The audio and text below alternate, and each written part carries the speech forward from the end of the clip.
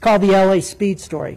And it was just a story about one day it was really cool being SR-71 pilot. Walter and I were doing a training mission around the United States where you just were building up hours and time. And we take off out of Beale, hit a tanker in Idaho, rip on up to Montana, zip across Denver, hang a right turn in Albuquerque, out over Los Angeles, up to Seattle, back into Sacramento, 2 hours, 21 minutes.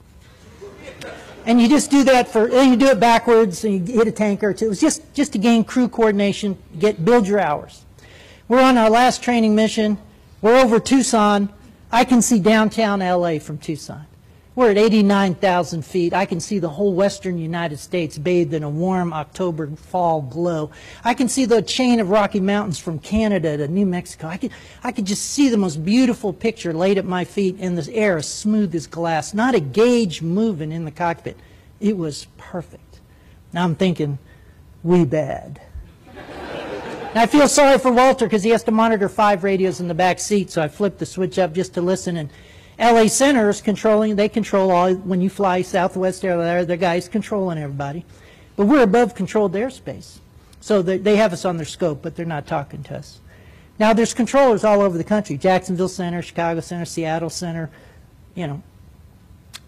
It's the same guy.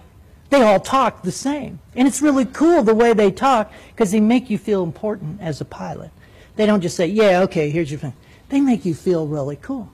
So sure enough, this was pre-GPS days. Some Cessna guy has to know his ground speed. LA Center, Cessna, November Tango Alpha. You got a ground speed readout for us? Now Center would like to say, who cares, get off free. But no, he'll talk to him like he's John Glenn. Cessna, November Alpha, we show you 90 knots, 90 knots on the ground. And they do that sing-song, but that's how they talk. And it makes you feel kind of cool.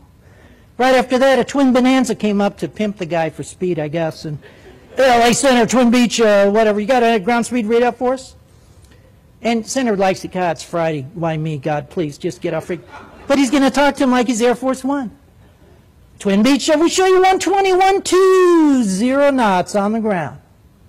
And right after that, a Navy F-18 out of Lemoore popped up on frequency. And you knew it was a Navy guy because he talked really slick on the radio. Center, Dusty 5-2 speed check. And I'm thinking, wait a minute. Dusty 5-2 has a ground speed indicator in that $1 million F-18 cockpit. It's right there in the heads-up display. Why is he calling Center to broadcast his speed? I get it. We are just the meanest, baddest, fastest military jet in the valley today. We're taking our little Hornet jet over Mount Whitney and ripping across Death Valley. We want everyone from Fresno to the coast to know what real speed is. And you can almost hear a little glee in the controller's voice, like, we have put an end to this. Dusty 5-2, we show you 620, 620 knots across the ground. And it was that across the ground. See that little knife, like, I hope nobody else has the nerve to get on frequency now. And there wasn't an airliner from Seattle to San Diego that wanted to be next on freak. It's sort of an etiquette thing amongst flyers. And a 12-year-old was reaching for the mic button. And I thought, oh, no, wait, Walter's in charge of the radios. I flew single seat all those years, but I'm in the family model now, and I wanted, no, it's the Navy. They must die. They must die now. And I thought, no, but if I do, I'll upset Walter, and I want us to be a good crew. And at that moment, I heard a click of the mic button in the back seat.